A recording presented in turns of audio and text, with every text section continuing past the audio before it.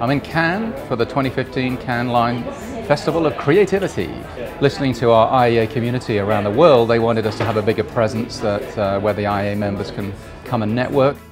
Today we announced with C40 Cities a new communications campaign aimed at promoting awareness for climate change, but specifically what the mayors of the world's mega cities are doing for their citizens to improve the quality of life and pay attention to sustainability and all of these important issues really of a generation.